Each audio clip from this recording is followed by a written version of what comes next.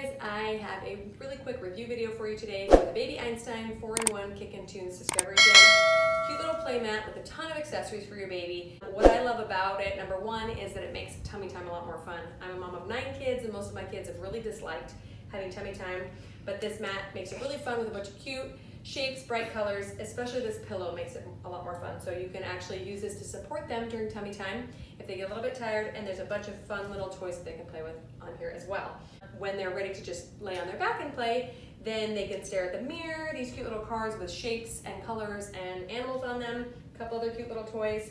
It also came with a cute little shape book that you can help just your child discover shapes, colors, but hands down my favorite feature of this whole thing is this cute little piano, so check it out.